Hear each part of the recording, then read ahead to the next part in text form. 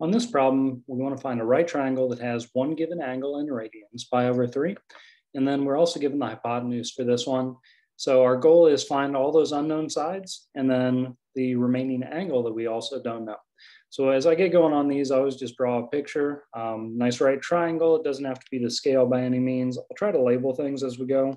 So I'm going to go A, B, and C. I tend to use C as being our right angle down here in the corner. Labeling things, angle C, so side C is going to be opposite that. I'm going to say that's going to be our 20 because we were told the hypotenuse is 20, so that's always going to be across from the right angle. I'm going to say A is going to be our pi over 3. That angle up there. I could have easily just made it as B. And again, this is not drawn to scale by any means. I'm going to label this side B because it's across from angle B as I labeled it, and then this side A because it's across from angle A as I labeled it. All right, first thing I'm going to try to do is go ahead, probably the easiest one is find B. Okay, so B, this angle, we know that angles always add up to 180 degrees, but when we're dealing with radian measure, it's important to remember that 180 degrees is equivalent to pi. So if I start with my 180 degrees or pi, and I subtract away our other two angles that we know, so pi over 3, and then 90 degrees is pi over 2. What remains is going to be this last angle. So to do the subtraction, it's probably important that we get a common denominator first. So I'm going to visualize this as pi over 1. I think our common denominator has to be 6. So 1 pi is equivalent to 6 pi over 6. Thinking 6 divided by 6 makes 1, just like we had 1 pi here. To convert this over to a denominator of 6, I'm going to multiply numerator and denominator each by 2. So 2 pi over 6, 2 6 is equivalent to 1/3. And then for our last fraction, to get a 6 in our denominator, I'm going to multiply by 3 over 3. So 6/3 is equivalent to 1/2. Okay, so now that we have this common denominator across the board, we can combine our numerators and keep that common denominator. So we can say 6 pi's minus 2 pi's minus 3 pi's leaves us with 1 pi and keep the common denominator. So pi over 6. All right, to find A and to find B, what I'm going to do is I'm going to focus on this angle pi over 3.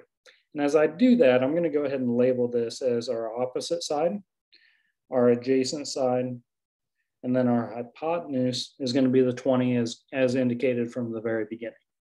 All right, to get these set up, what I want to do is I'm going to use SohCahToa. So SohCahToa tells us sine is opposite over hypotenuse, cosine is adjacent over hypotenuse, and tangent is opposite over adjacent.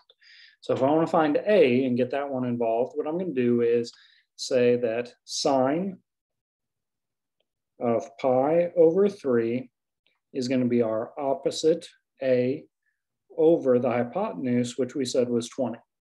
So I've got an equation that only has this one unknown, the A, and to solve for A, we just need to move the 20 to the other side.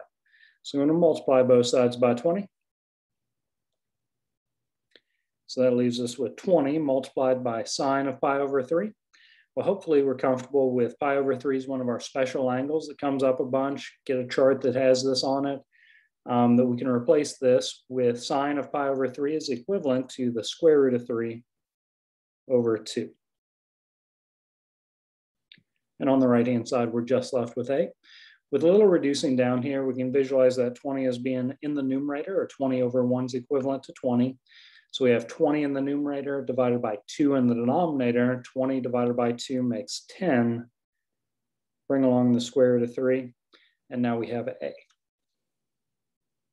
So this side is going to be 10 square root of 3. And I completely agree that if you were thinking the next step, if we have 2 of our 3 sides, we can go ahead and use the Pythagorean theorem. I'll agree with that completely. You could A squared plus B squared equals C squared. However, for our purposes, I'm going to go ahead and use cosine of this pi over 3. So I can set up cosine of pi over 3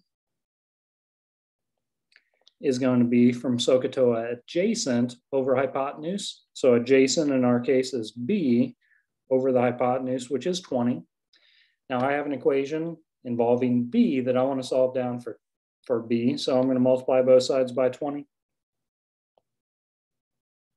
This gives us 20 multiplied by the cosine of pi over 3. Pi over 3, cosine of pi over 3 is 1/2. Again, from one of those charts with this being a special angle, it comes up a bunch. So that'll get b on one side. 20 times 1/2 just gives us 10. So that side length is going to be 10. We solve for all of the side lengths, all of the angles. We've solved this right triangle. Hope this helps out. Again, if you'd use Pythagorean theorem instead, that would be perfectly fine. We'd get to the exact same answers. So good luck as you're working through right triangles.